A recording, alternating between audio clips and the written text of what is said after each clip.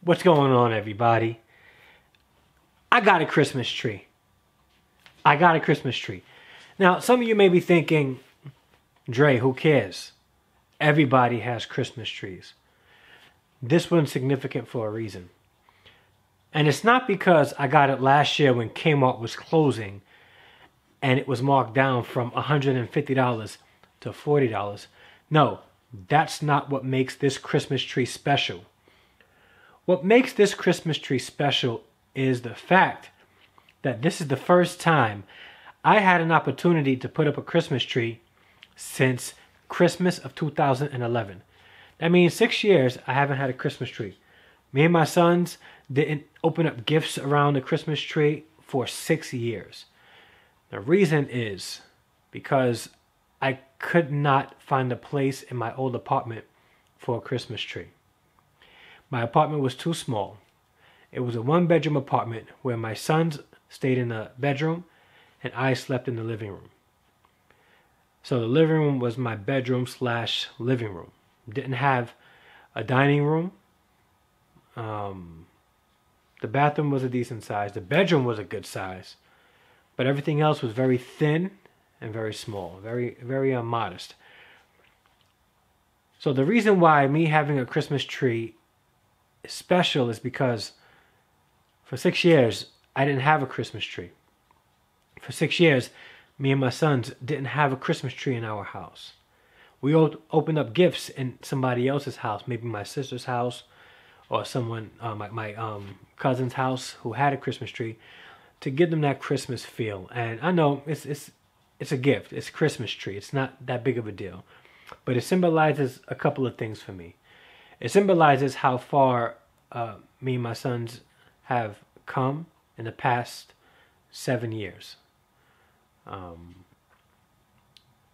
Where now I have a living room that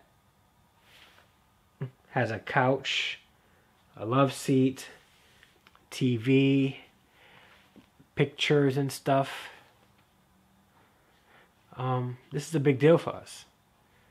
And us having a Christmas tree is a big deal as well. I am happy that I was able to get this Christmas tree at a discount, and able to put it up so me and my sons can have a Christmas morning where, like we used to have, where I made breakfast and I recorded them opening up Christmas gifts around the Christmas tree and them comparing gifts and laughing and having a good time in our living room. I'm able to give my kids that again. And it's been years since I was able to do that. After a divorce, becoming a single custodial parent, a single dad, going back to school, earning my bachelor's degree. Right now, I'm 9 credits shy of getting my master's in counseling, and I'll be getting that in May. And then in 2019, I'll be getting my master's in education. And me and my kids have come a long way. My youngest son is doing great in school. He has some little minor behavioral issues, but he's doing good academically, like amazing academically. My 15-year-old has a 94 average. He's into sports. He's doing amazing also. And he's into church. Like, I don't have to tell him go to church. He's going on his own. And he's active. Active. My 20-year-old is making plans to go to college. I'm in a good place right now. God has blessed me.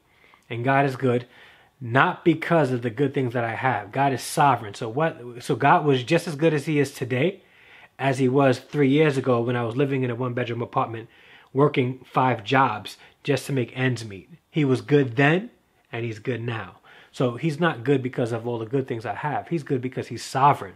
I'm just thankful for what he's entrusted me with right now. And I'm extremely appreciative of it. And I hope my sons see that with hard work, they can accomplish anything. And with a humble heart, they'll be able to go far.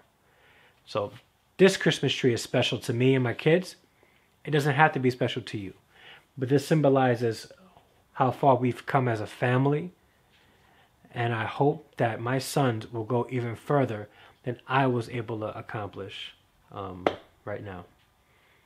So I got a Christmas tree, y'all.